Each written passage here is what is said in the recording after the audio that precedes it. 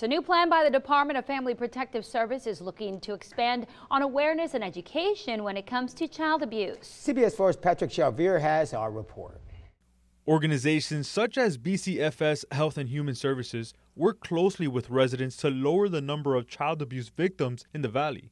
Somebody has to guide them, and if they're not getting the guidance in their home through their parents or have no support group, I think that's one of the most important things, is that these youth need to have a circle of support. According to Child Protective Services, more than 2,000 children became victims of child abuse last year in Hidalgo County, more than Cameron, Starr, and Willacy County combined.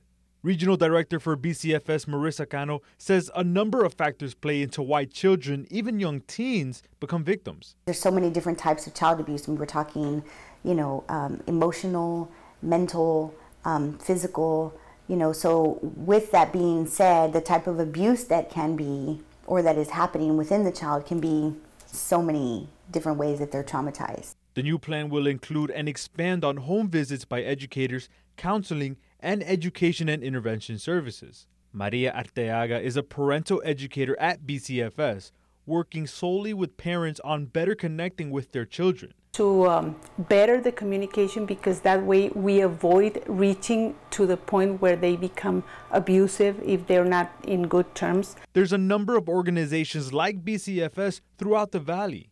Estrella's House, a children's advocacy center in Edinburgh, just announced future locations in Wesco, Mission, and Roma. It's been said that the Hispanic culture tends to keep things within the immediate family, but Cano says that mentality needs to be broken if lives are to be saved. We're finding out from a lot of the parents that there's usually the household, and the household is run by the father, right? And so there's no say-so. So whatever kind of happens in the home stays in the home, and nobody really discusses it. In McAllen, Patrick Shalvier, CBS 4 News and ValleyCentral.com. While numbers have gone down, according to the Texas Department of Family and Protective Services, 171 children have died from maltreatment last year.